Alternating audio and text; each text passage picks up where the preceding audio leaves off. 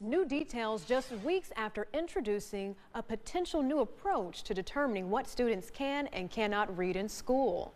The Hanover County School Board has already received a lengthy list of books an out-of-state based organization wants off the shelves. 8 News reporter Sierra Krug has more. The list proposes the banning of around 100 books so far, but it also included a note saying it is just a beginning.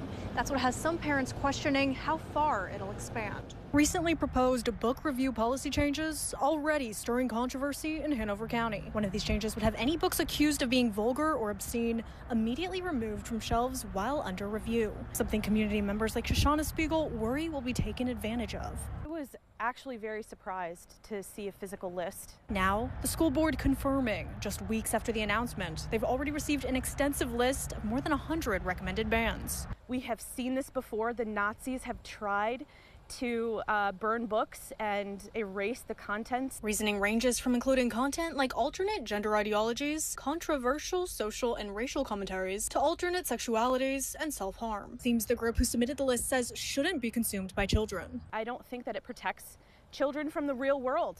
You can't shelter them from our history. We have to face it. Spiegel is angry to see so many books like works from Judy Blume, Ruby Carr, and historical novels in jeopardy. Some local Hanover parents worry this is the beginning of a messy censorship battle. We need to get ahead of this. It is happening nationwide. I think it will be abused. I think it will affect impacted marginalized communities. The Hanover County School Board reiterated those recent proposed book review policy changes are still in the early stages and haven't been approved yet. Meanwhile, the next Board of Supervisors meeting is tomorrow. In Hanover, Sierra Krug, 8 News.